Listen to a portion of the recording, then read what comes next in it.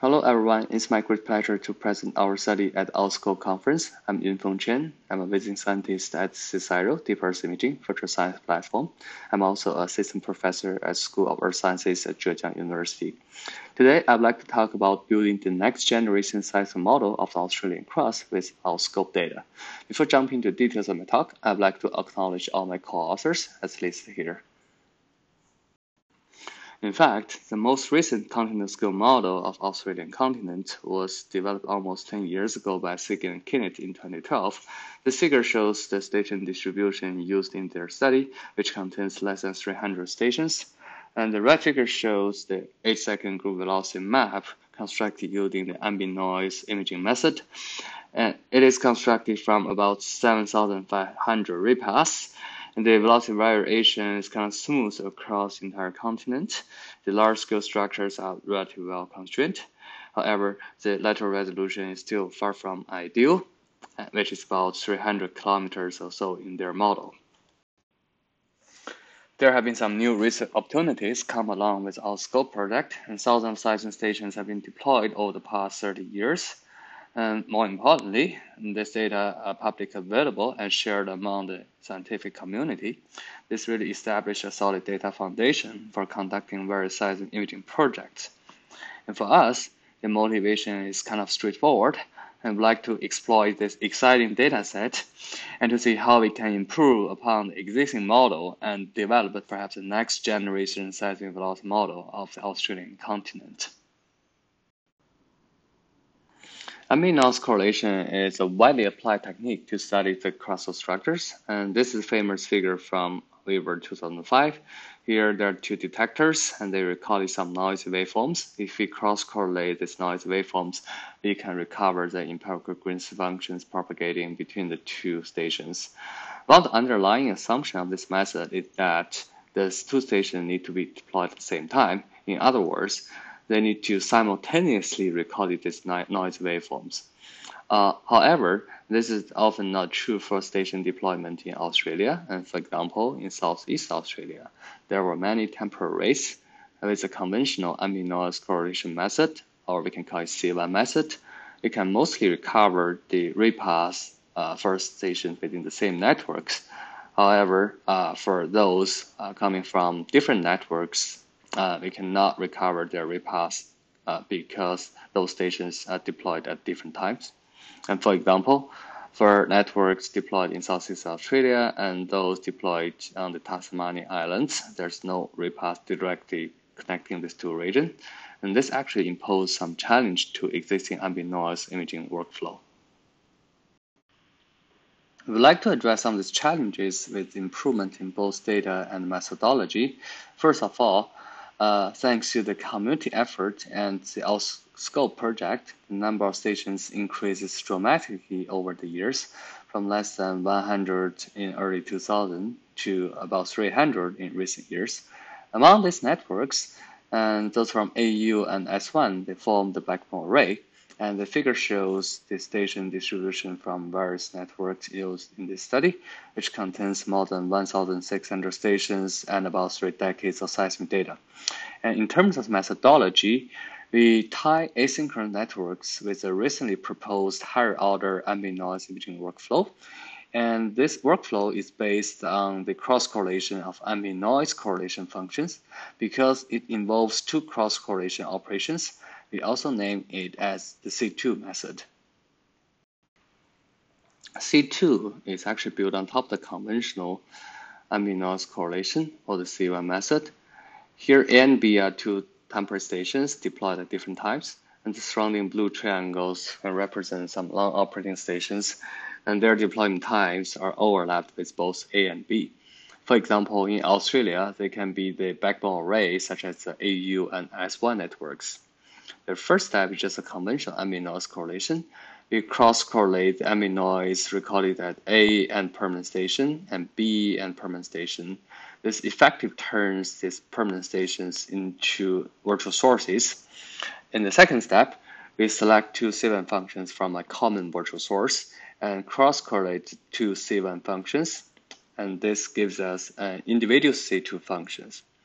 And then we can repeat this process for all virtual sources that will fall within the station phase zone, which is represented by the shades.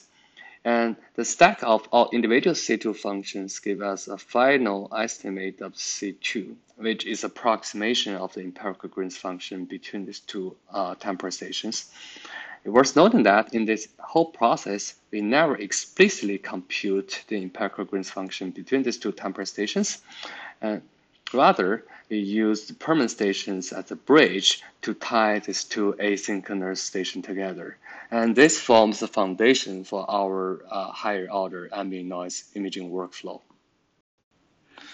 To actually show how this method works, we select a station in Southeast Australia and apply both C1 and C2 method to extract empirical Green functions. In general, their waveforms are very similar, both showing clear surface wave energy from 0 up to 3,500 kilometers. And some of the detailed waveform characteristics are also similar. For example, at far offset, both of them show this kind of surface wave multiples. However, at certain distances, we can only recover the empirical Green function using the C2 method, for example, as highlighted by these two rectangles. And this additional repass can help to improve the repass coverage in subsequent ambient noise imaging process. Here we show comparison of imaging results. The top row shows the group velocity at 5 seconds from C1, C2, and their combination respectively. The bottom row shows the corresponding repass density plot. In general, the imaging results are quite similar because of the large data set used in this study. However, the improvement is most significant in regions where C1 has a relatively low data coverage. For example, in the circled area, the low velocity structures are better recovered in the C2 result. And the combined data set has much higher data coverage than those from individual data sets alone. And as expected, the inversion result from the combined data set includes the details from these two individual images. This is our velocity model at shallow depths. For example, at 1 kilometer, we observe large velocity variation across continent from high velocity Western Australia to low velocity Central and Eastern Australia. In general, these low velocities are correlate well with the location of known sedimentary basins. This includes both broader basins in central and eastern parts of the model and smaller basins near the coastline, as well as the offshore region. The red figure shows for cross-sectional view of our model. Low velocity basins dominate the upper 10 kilometer of the model. At greater depths, our model reveals a clear transition from intermediate to high velocities. The white line indicates the molecular extracted from our model, which is approximated by a constant velocity contour. The black dashed line is molecular depth extracted from our molecule, which is a reference molecular model of Australia. And in general, these two lines show good agreement in most parts of the model. Here shows the basin structure. The left figure shows the seismic velocity in the upper 5 kilometers of the crust. These squares mark the location of mines, and black dots are the mineral deposit locations. There are some interesting correlations between seismic velocities and mineral deposits, and specifically, the majority of the mineral deposits are found in high velocity areas or near the edges of low velocity region.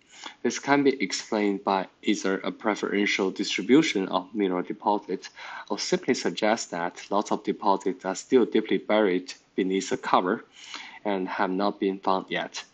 We could also map the spatial distribution and thickness of the sedimentary cover as shown in the middle panel.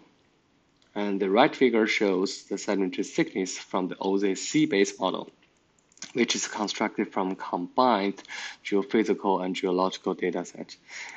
Although our model is constrained by using ambient noise data alone, there is still a good agreement between these two maps. And this suggests that ambient noise tomography can be a very useful tool to map the basin structures. In conclusion, we compiled a large seismic dataset to conduct ambient noise imaging of the Australian continent. The C2 workflow enables retrieving surface waves between asynchronous stations and networks, which greatly improves the repass coverage. And this high-resolution shear velocity model can provides some new constraints on crustal structures and hopefully can be used as a new basis for the community model of Australian crust.